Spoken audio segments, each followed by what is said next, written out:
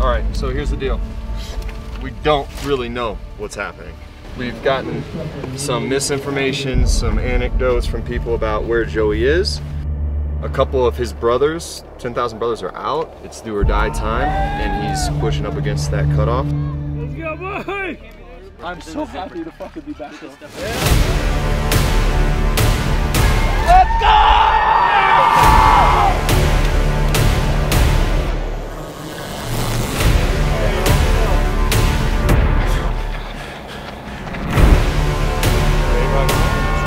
Let's go, guys. Yes, sir. Yes, sir. And the Leadville trip begins. Heading to the airport. Got a flight to Denver today. It is Monday. 6 days in Denver before race day. Gnarly week. Mostly like a gnarly 30 hours. Never thought I'd be traveling somewhere to go run 100 miles. We're doing it. We're doing it for the experience. See if I got that dog in me. See if I could actually go run 100 miles at elevation while I've been training in Florida my entire training block. Let's get this adventure on the road. And we made it. We boarded early with the crew. Empty plane. Time to go to Denver. All right, minivan secured. Driving over to Eric's. I'm meeting up with Mike. We're going to some hike somewhere. We're gonna take it nice and easy, nice easy miles today. It's supposed to be a day off, but might as well get moving up at altitude. All right, what's the plan? We're here in El Dorado Canyon. We're gonna do a little climbing, a little bouldering, a little scrambling. Let's be extra safe before we go run 100 miles. Extra safe, just soaking up the Colorado lifestyle. Let's go, that's the plan. We'll do this. Probably 2 hours of hiking, climbing, and then we'll hit the sauna, maybe the ice bath. Yes, sir. Have a day. Holy smokes. Here we are. Climbing these rocks out in Colorado. We are in El Dorado Canyon, on top of a ridge. I'm not quite sure the name of it, but out there you can see 14,000-foot peaks, Indian peaks. Pretty epic. Super epic. That is what we just climbed. Right along that edge. A few days before we go run 100 miles. That's right. Getting the Mountain Joey activated. All right, well that hike was sick. It was like a scramble, more of like climbing, and then hiked our way down. And now heading over to Eric's house, hit the sauna, eat some burgers, and hopefully get to bed early, start stacking up some sleep, because we won't be sleeping much on this race. It'll be 30 hours, so we'll start at 4 in the morning.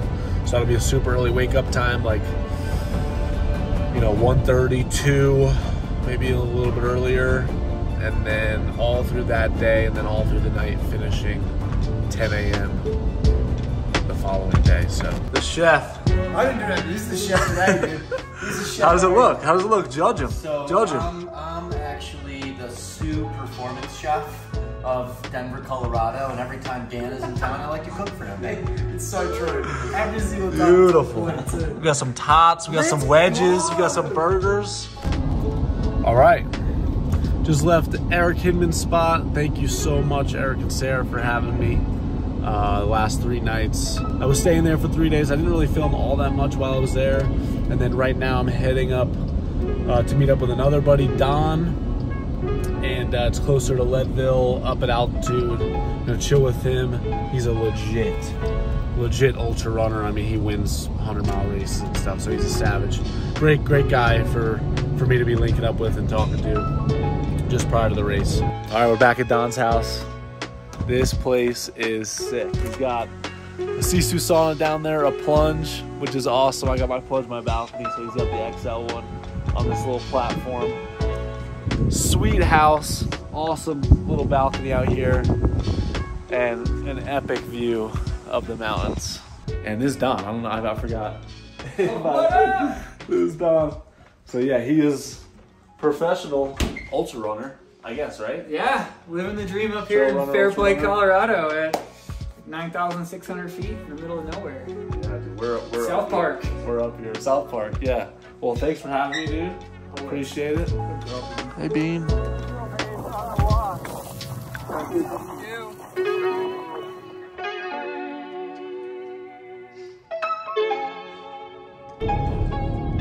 Morgan morning. Just left Don's house, heading to Leadville.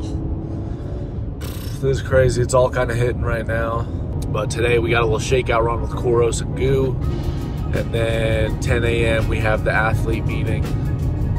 12, I have a little interview thing I have to do with Coros.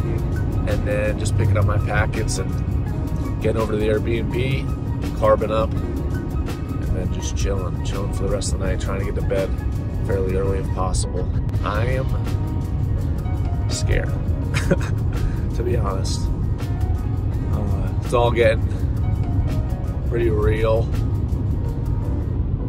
It's a lot to take in, but, oh man, well, I'm getting like emotional.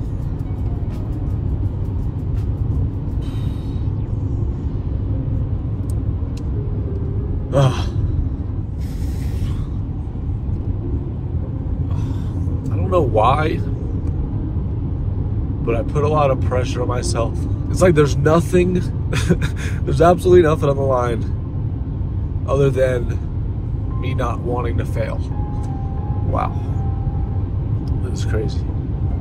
Yeah, it's a big feat. I mean, I've only ran one marathon. So much gray area going in this race. Clearly, internally, I'm not sure if I could do it, but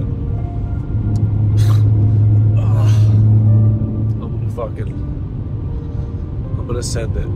Keep putting one foot in front of the other, and try my best. But I have a sick crew. The boys are supportive. They're gonna be out there rooting me on, and then hopefully pace me from 62 miles on, and just gotta keep my fucking head together, keep moving forward.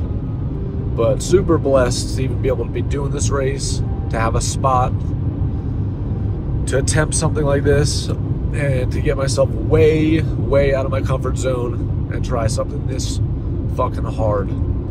So, let's go. 100 miles tomorrow. Let's get it. All right. Shakeout run with Goo and Coros. What's up, Joey? We got the boys. Yeah. What's your name? Mike Harkins from What, Jersey. This is your first time running it? First race ever. First race ever? Never done a race. Holy smokes. No 5K, no 10K. Absolute savage, Straight to dude. 100. Absolute savage. You've been sacking some miles. I've been following you on Instagram. Oh, yeah. I've been seeing you putting in the work. Yep. We're just hitting like the first mile and a half down and then mile and a half up. So just getting used to the beginning of the course. Getting used to finishing the race here. Getting used to finishing the race, that's right.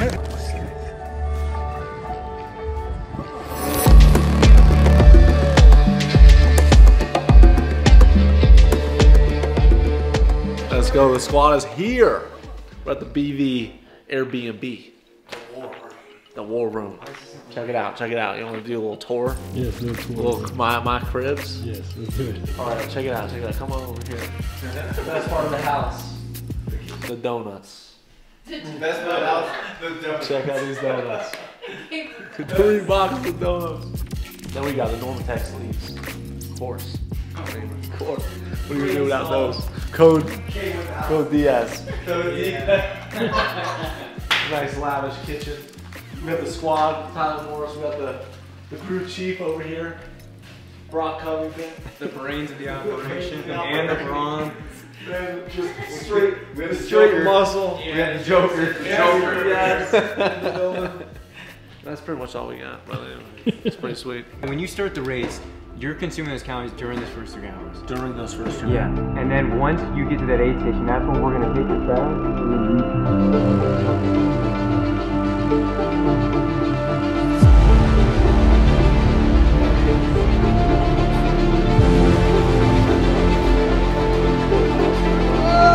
This is hectic, dude. Could have been more prepared, I'll tell you. Oh, you got that advanced skin 5. I feel like the supply bag. What's that? What to expect? Just chaos. Especially when I gotta keep watch over these children over here. Hey! Team Mom. I need a more supportive crew. But we're gonna send it. Look, we got the fuel. We just gotta make sure we can take it. We gotta make sure we drink water. We gotta make sure we eat food. We gotta take in calories. We gotta keep putting one foot in front of the other And that's what we're gonna do. Joey, what's it feel like to almost run 100 miles today? That's the plan. That's the plan. That's the plan. We're in the pre-stage. How far out are we? 2 hours? We're less than 2 hours from beginning 100 miles. How are we feeling? Freaking out a little bit. But we're gonna have our bagel. We're gonna... Diaz, how are we feeling with the minimal plan? With the minimal plan? With the minimal plan. 100%. Come on! Get it! 17! You don't know me, son! Get it! 18! We're ready. All right, boy. This is what we're conquering today right here. So, starting off, start line, finish line is an out and back. So we're ripping out here, about 12.6 miles over to Makewean. This is our first gonna see the boys. Then we're gonna rip over to Outward Bound, about another 11.9 miles. This is gonna be the second aid station. Then over to Half Pipe, all the way over to Mount Elbert mini aid station. Twin Lakes is a main one where I'm really gonna try taking some cows prior to Hope's Pass. Hit Hope's Pass over to Winfield, back and back, Twin Lakes. If I can make it back to Twin Lakes, they say you have a really good chance of making it all the way back to that finish line. So that's the game plan. I'm gonna smash some food here and then pick up my pacers, pick up Brock, and we're gonna make our way all the way back to that finish line.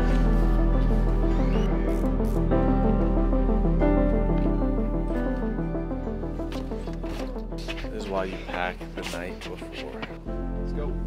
From here on out, our only job is to get this stallion across that finish line. Right. Can you explain the situation right now? Oh, the situation is we have a 100-mile race in about, well, he has a 100-mile race in about 30 minutes, and we were running on E because fortunately we did not get gas last night. So we got 30. We got 10 miles. We got 10 miles left on the tank. We got like 30 miles to get there. Joey thinks we'll stretch it. Our plan, So we'll see. we got a loose plan in every scenario. Let's go, bro. The only thing we can do now is execute. 700 people, probably about 350 are gonna finish. We're gonna be one of those 350.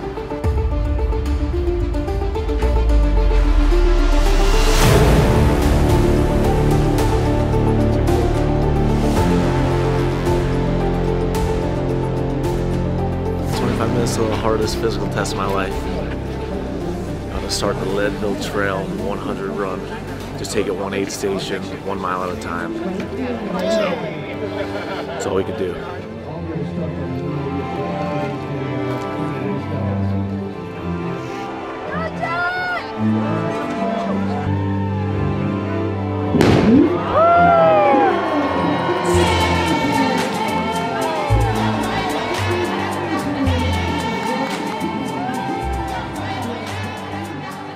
All right, so we are trying to get to the first aid station at Makewean right now. We're looking for the shuttle, scrambling. The plan is, it's scarce. It's scarce, but we're making it work. We got the bottles kind of ready to be refilled. We got his pre-packed bag, gels and all that to restock him at Makewean. So we're gonna try and book it there. And yeah, hopefully Joey's feeling good.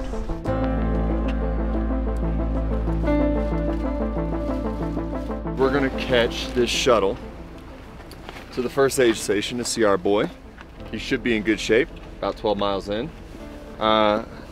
He won't sit, but we'll fuel him up. Right now we have Brock refilling his flasks so that he's just a quick swapperoo with me. I'm in charge of the flasks and the refills. Diaz is gonna make sure that he has all of the replenishment on the gel side, and Brock is just our fearless leader, leading us to the finish line. So that's what we got. 10 miles in, 10%. Boys are moving together, sticking together, a little mission out here in the woods. So we got a little update from the crew. They will not be meeting me at Makewean. The shuttle system is just too jam-packed. So we'll see them at Outward Bound. Just use what we have at the aid station. And it's probably good anyway. We'll save some time. Almost to Makewean. Almost to the first aid station. That's right, dude. Beautiful view back there. Back on the road. Home territory. Even though I like the trails better. Me too, I like the trails better. too. It's a little softer, Morning. a little more up and down. Yeah, hiking. Let's go. Feeling good, feeling strong. Let's get it.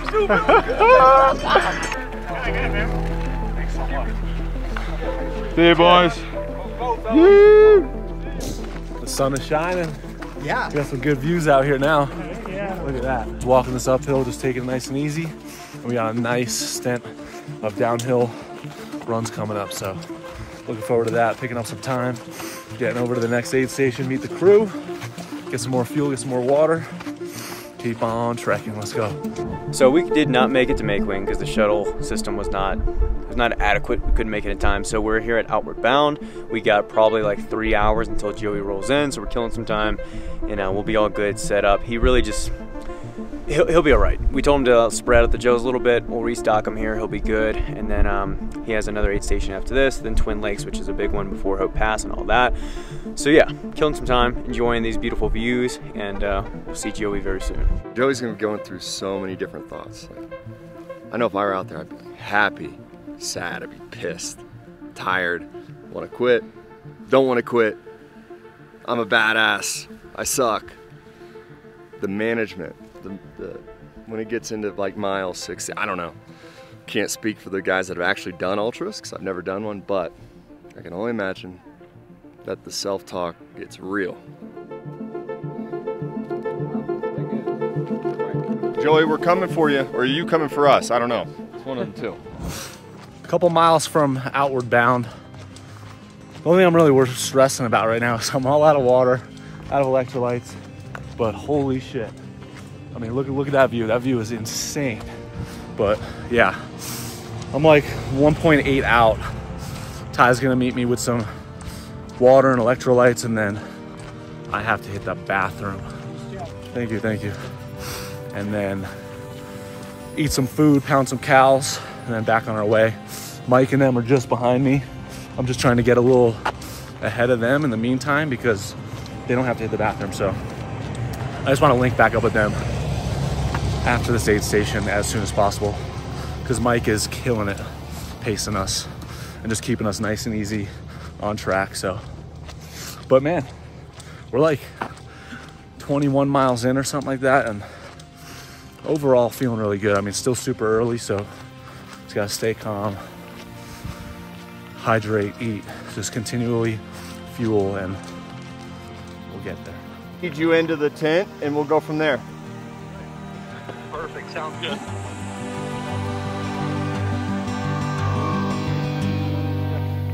Let's go, baby, we made it.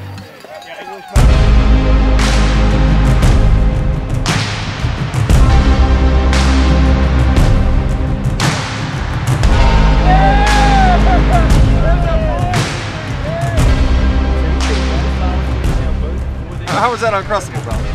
Like good. Amazing. Listen, I knew I wanted this. I want you to down both of those bottles before you get to half pipe. Okay. And then refill both with probably, you're just gonna have water. You got electrolytes in there? Yes, electrolytes, going more is in there. Let's go. We're gonna fill you up with the gels. So you just need to down both of those. You need to spread the gels out between you get to the, before you get to Twin Lakes. It's at the chair. Fuck, got my phone. Joey is looking good. Feels good. His headspace is good. Boy's crushing it right now. He's happy, fueled, ready to put in more miles and catch him at the next one. All right, little update here. Just past Outward Bound, met up with the squad, hit the bathroom, got a bunch of calories in, 2 Uncrustables and a Bobo bar. Got refueled up on some liquids, and we're back out there. We're just gonna walk through this field at a nice pace, and then once we're ready, once we've digested a little bit, we're gonna get back and do a little bit of a jog. But we got some uphill coming, so we're just gonna stay on pace with that and just keep walking the uphills. Mike did the same. He got fueled up. Running smart. Feeling good, running smart, sticking together, and we're gonna keep on moving. All right, so we stopped back at the house. It is about 11:26. We're expecting Joey at Twin Lakes at like 1 o'clock. So we head back, refueled, and got everything settled, got anything we left, got some waters, and we're about to head, like I said, to Twin Lakes. Probably gonna see Joey around 1 p.m., maybe a little bit after, and then he's got a big climb. So yeah, we're gonna go there, set up, and we'll find our guy.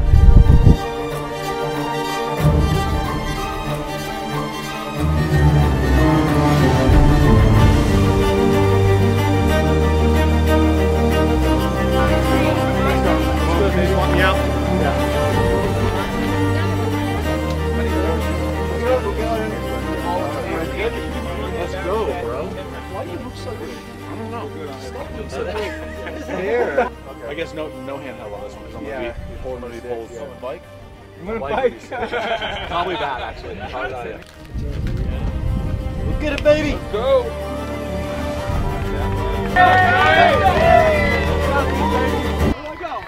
Out here this way. That way. There you go. Go get it, baby. Go get it. Come on, Joey. Go get it.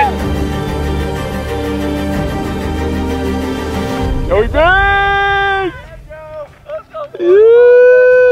Get it. Oh, my Bobo. Oh, my dog. Dude. Nice work. There you go, buddy. There you go. Dude, let's go, baby. Bobo.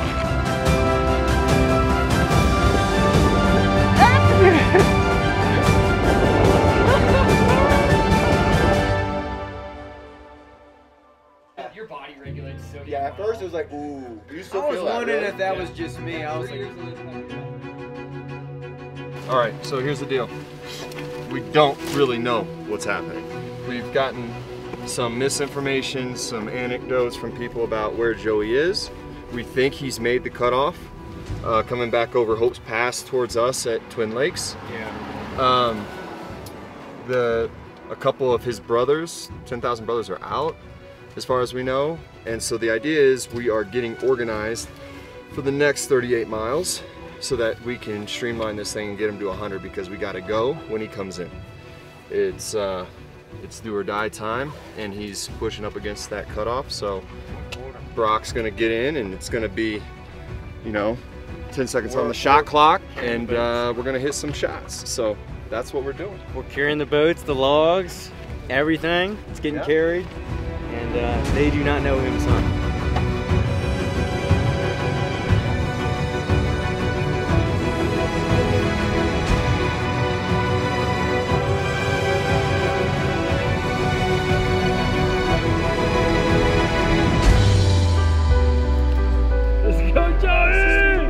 Let's go, baby. Let's fucking go. Let's go, Joey! Let's fucking go!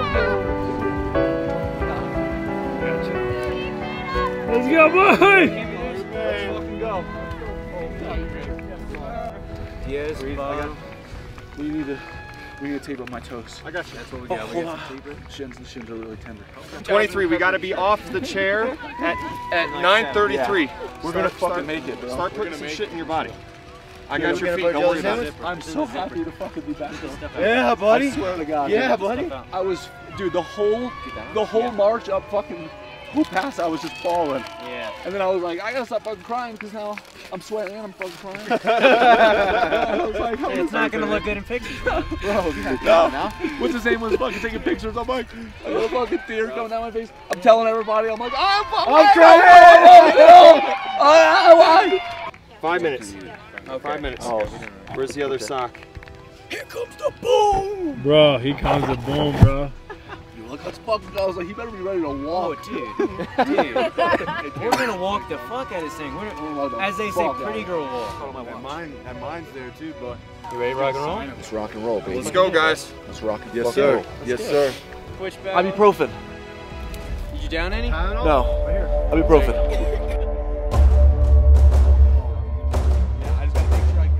Yeah, baby! Let's go! Baby! You have to wear that buckle out on your belt? Way to get there! Let's go!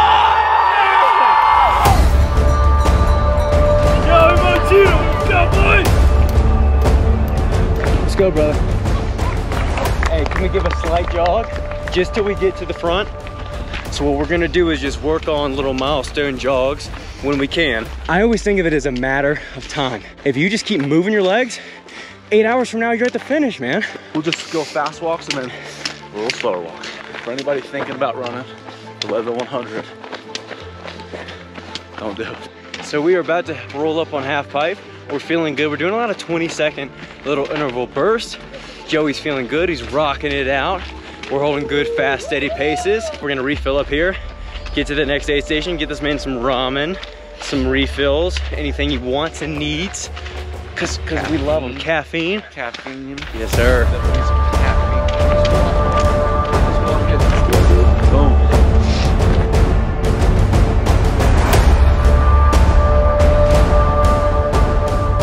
It's go time, man. It's time to eat. We've been in the pain cave together a couple times, Joey and I. We know what this is like. My guy's crushing it like I wanted to do. We saved another 30 minutes. He was crushing on the walks. We got up to a good pace, 16, 17s per mile for walking. The inclines obviously were harder, but we held really steady on those. And then what was working really well was 20-second intervals. So I would just kind of start with 20, slowly count down. We just pick little milestones as well.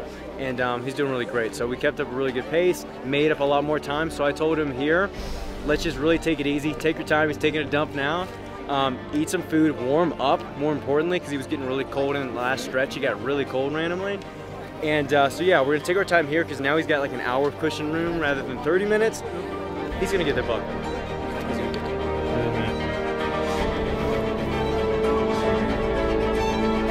Yeah. Oh. Woo! This is good for you as it is for me.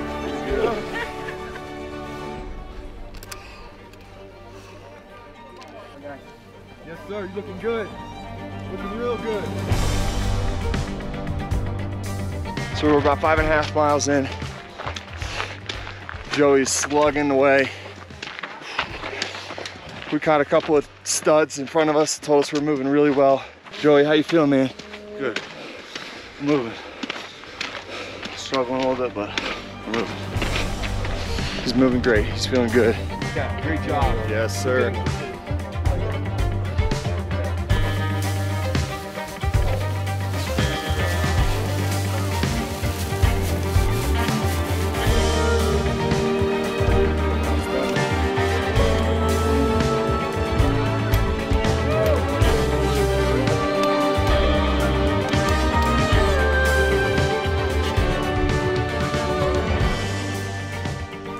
We did the last leg together before I dropped him off to Diaz to take him home. It was a tough one.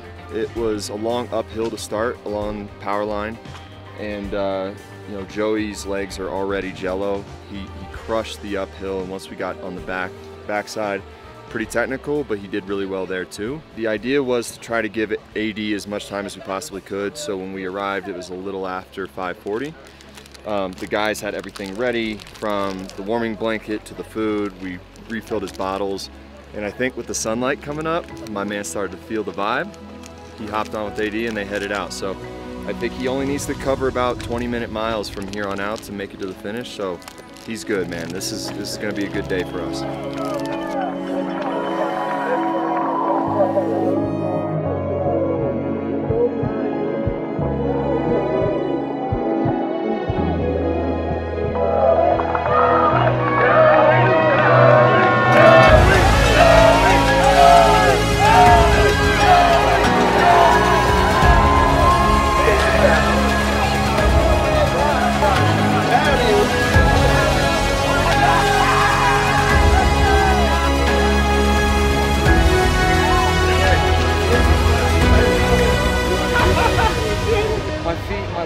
Everything is really fucked up, honestly.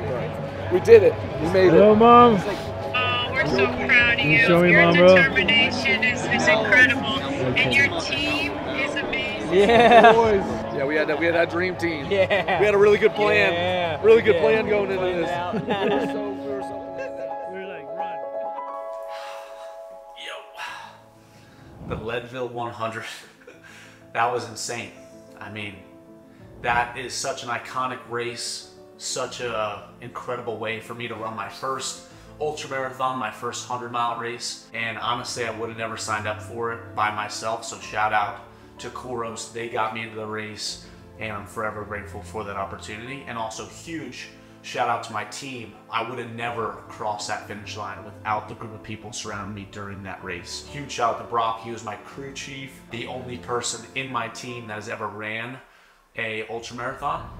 So I look to him for things like pacing strategy, fueling, when to use the hiking poles, what it looks like at the aid station in terms of what I need to get refueled with, what am I eating while I'm in the aid station, what am I taking with me. And then my second pacer, Tyler Morris, just a great friend of mine, super good energy, and I felt like he truly believed in me during that race, and that put the belief in me. And then my third and last pacer, Anthony Diaz, he took me to the finish line. He's just good energy, goofball, great friend of mine, and I feel like I needed that energy at the end of the race. Even though we didn't really talk much because I was so out of it, he helped me get through the end of that race. And then also behind the camera, Izzy, great friend of mine and an absolute beast behind the camera, capturing all these moments. Some of them were shot by Andrew Shelly as well, great friend of mine. And then Kaimi was like the mother of the group.